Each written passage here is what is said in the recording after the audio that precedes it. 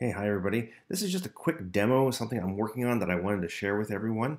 This combines two of the things I really like in life, old school arcade games and Star Trek. So you can see over here I've got my kind of tiny little enterprise shape, and then over here I've got some code. And I'm going to be doing something called vector graphics, and let me show you what that looks like, and then I'll explain. Here's my program. You can see I've got, I forget, maybe I don't know, 50 little mini enterprises on the screen.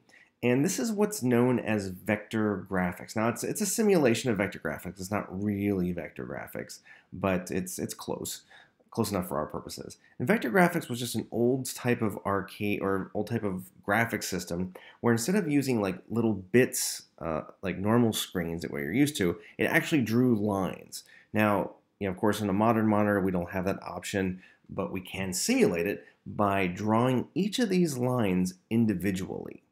Okay, and so how I did that was, let me go ahead and see if I can shrink that down a bit. There we go. Was I first designed my shape over here. I just made a little Google Doc to do that. And here's my center. That's at 0 and 0. So that's going to end up being my X and Y coordinate. And it's really important to make your shape symmetrical. So when you rotate it, it rotates about this central axis. Okay, and so I just did a little Star Trek Enterprise type shape in basically just lines. And so what you see here is that's what's on the screen. So you can see some of them are bigger, some of them are smaller. Now this isn't really a tutorial. I'm not going to walk you through the code, but I will share it down below. Maybe I will walk through someday because this is a bit complicated. But basically what I did was I took all of these coordinates. So you can see here I started at -8, 4. So that would be -8 and 4.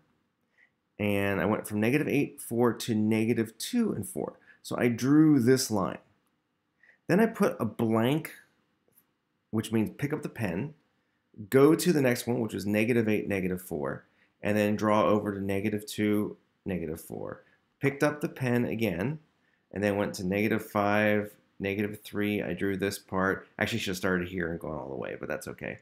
And so I'm basically just drawing it line for line. So let me go ahead and comment out WinTracer so you can see actually what's going on when I run this. So this will run it just very, very slowly. So you can see how it's drawing the left nacelle, and it's still a little fast, but you can see left, right, middle, and it draws the I guess the bridge part, the main part of the saucer section, excuse me. And you can see how they're all at different random angles.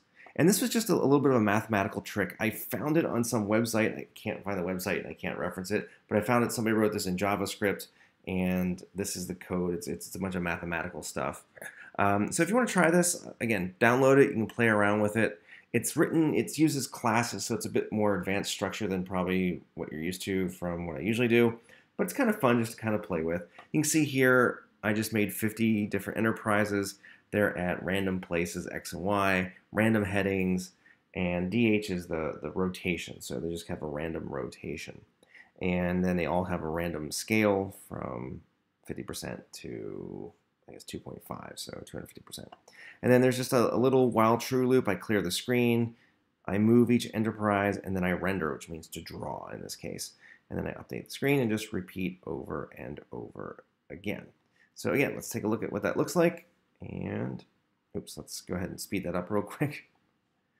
And yeah, this is a fun little program. I guess I don't really need that anymore, but it's okay. And where is the tracer? That's the big one, the tracer. So again, sorry, I know this isn't super informative, but it's just something to play with. You might want to try and draw your own shapes and see what you can get to come out of that. Okay, thanks for watching.